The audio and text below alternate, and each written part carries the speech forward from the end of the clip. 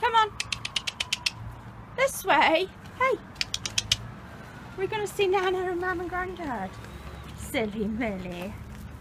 Good girl. Keep going.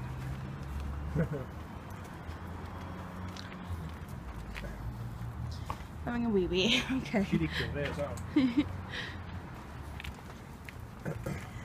You got her bag. Yeah, that's on my shoulder. Right. So we're off to my parents for dinner. We're getting a takeout of some description, probably Chinese food, I'm not sure. But I haven't seen my mum or my grandparents actually since we argued a few weeks back. I've been talking to my mum for a few days on Facebook. My dad's away in Spain, so my grandparents came down today to keep her company, and my dad's on a business trip in Spain. So Mum asked if me and hubby wanted to go over and get a takeaway, so that is what we are doing. I'm no car expert, I'm no mechanic, but I'm pretty sure that isn't right. It is smoking. We are having issues with that oil. Well, it's... I've literally just put them in just now, we're going back. I don't know what's happening. I don't know if it's runoff that's overheating or what.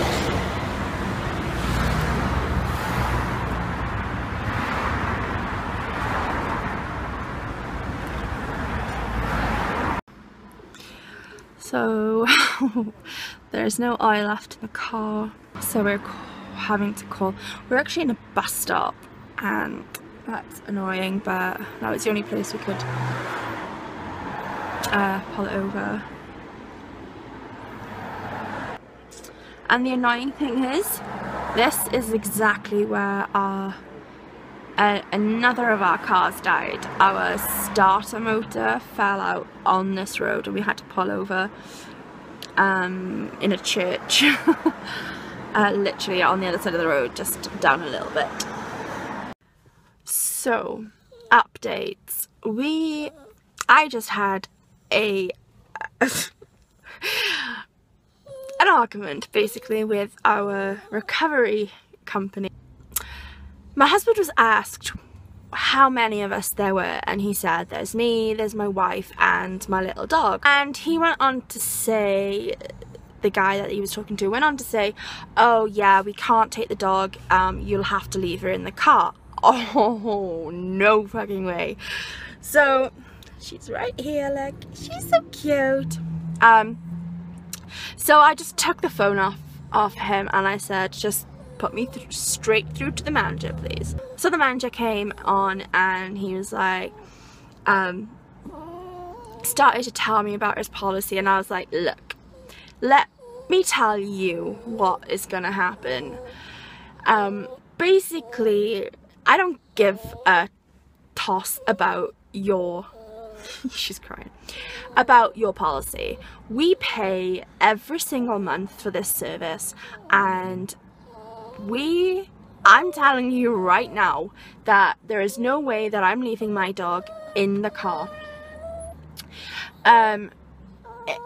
So I said that it is completely up to you. If you want to lose a customer right now, then that's fine. We will cancel our policy. Otherwise, send a recovery man, and let me tell you for a fact that my dog will be in that recovery van with me. He was like, he kept trying to say, oh, it's policy. I was like, I don't give a toss about your policy.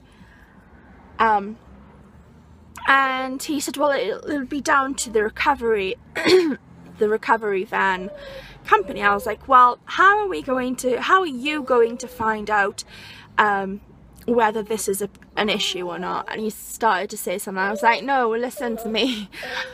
How are you going to find out if this is an issue or not? And he said, well, I suppose I can call them for you. I was like, you do that. But then we are waiting for a mechanic because he couldn't get a recovery guy out to us. Oh, hey! So, she's literally trying to get in my bag. You've got your own bag, missy. You know, it's always more fun to be in other people's bags. What are you doing? What I don't understand is, what if it was going to be 2 hours, why didn't you just say it was going to be 2 hours instead of saying I don't know? Well, we have been waiting an hour so far for the mechanic, and we are possibly having to wait another hour. It took them an hour to actually give us a call to let us know that they were very busy. We're on the home stretch now though, just another hour to go. Oh, yeah, hopefully. Maybe a bit less, you said. Fingers crossed. So we have been waiting for 3 hours. It's ridiculous. I'm having a hypo. I've got a migraine and it is freezing cold.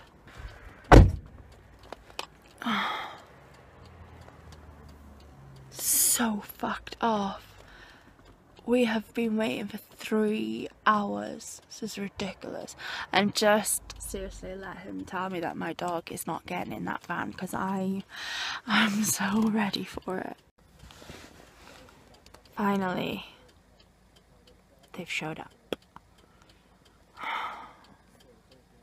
Hopefully he can kind of patch us up by the roadside,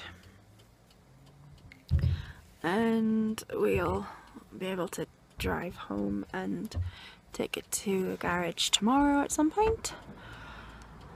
If not, then he's gonna have to tow us basically to a garage. So I've got such a migraine and I'm in really bad mood because my blood sugar is low, and I just want to go home. Well, actually I want to go to my mum's like planned, but I don't think that's gonna happen. But I'm so tired because of my blood sugar is low. But my eyes just are fighting me. God, I am so tired.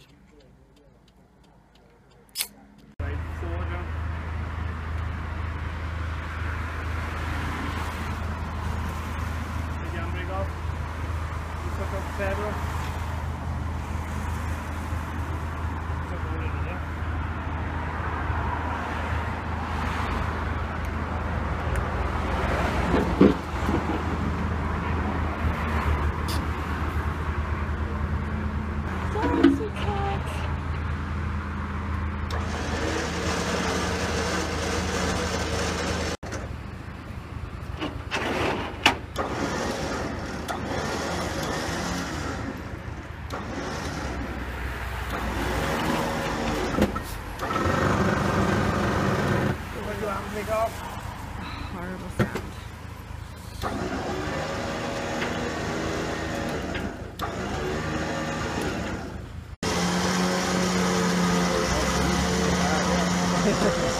So I didn't finish last night's vlog because I ran out of space, but also dropped the car off at the garage. We're at the garage now, and they're gonna look at the car for us probably on Monday, so we're just waiting for a taxi to pick us up to take us home. And last night we paid the guy an extra, we paid the guy to take us home, and he dropped us off at the bottom of 2 steep hills, and I was already in the middle of a hypo. So I just got a text from the taxi company saying that it's arrived. It hasn't? No.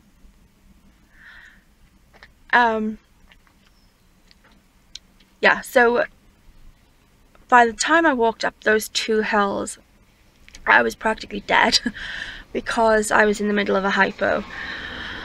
And quite frankly, I'm not the fittest person in the world. Far from it. And I literally had a hypo right at the top.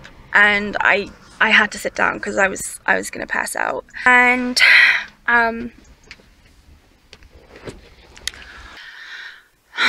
okay, so we are home, and yeah, I didn't finish what I was going to say. Basically, last night I had a hypo, and I was in the middle of a street.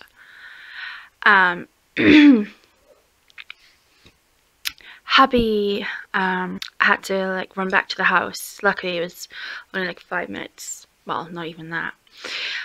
He had to run back to the house to get me a drink, and this really lovely girl called Emma, she found me sitting in the street, and she rolled down her car window and she was like, "Are you alright, love?" And I was like, "Oh." And I kept thinking, oh god, she's gonna think that I'm drunk, because it was a Friday night and it was late and I was acting drunk because obviously like low blood sugar. So I managed to say I'm diabetic. So she was and I said I was waiting for my husband to like come back for me, and so she was like, "Do you want to wait in the car?" And I was like, "Yeah, okay." But once I was up, I was like, okay, I'm just gonna keep on walking, because if I sit back down again, I don't know if I'm gonna get back up.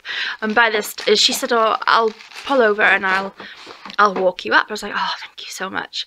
And by this time, hubby had come down and gotten me anyway. So we came back, we ordered Chinese, and I went straight to bed. And my head is pounding today. So the car is gonna get looked at on Monday.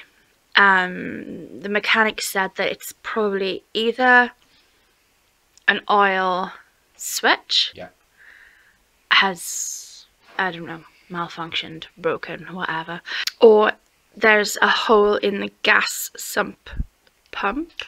Oh, just sump pump. Oil sump pump. If it's the switch, it'll be around probably less than 50 quid. Probably less than 50 quid. If it's the other thing, where there's a hole in the sump pump, it's probably 250, 300 quid. Yeah, what he said. I'm gonna have to work a hell of a lot this week. We're covered for either way, thankfully. Oh yeah, but I've got those prices on the internet, so I don't even know if that's going to be the same for the model of car. Yeah. Because you don't know what they need to do to get it fixed. So hopefully those numbers are accurate. But a new sump pump is usually in the region of 100 quid, 120 maybe. Okay. And then it's obviously the labour to get it in. And in the meantime, hope the engine isn't fucked. Oh god, he's so pessimistic.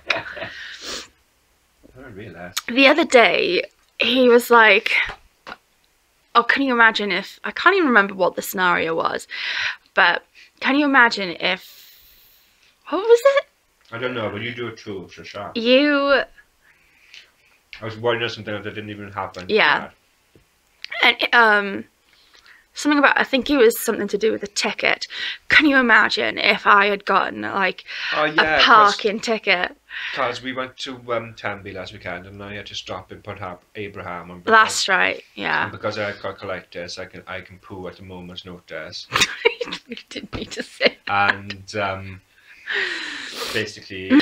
So anyway, the short story is, he went through this whole scenario of, it went from, can you imagine if I got a ticket for parking in Pont Abraham? And I was like, oh, well, you know, whatever, you won't, and blah, blah, blah. And he was like, no, I'll tell him fuck off.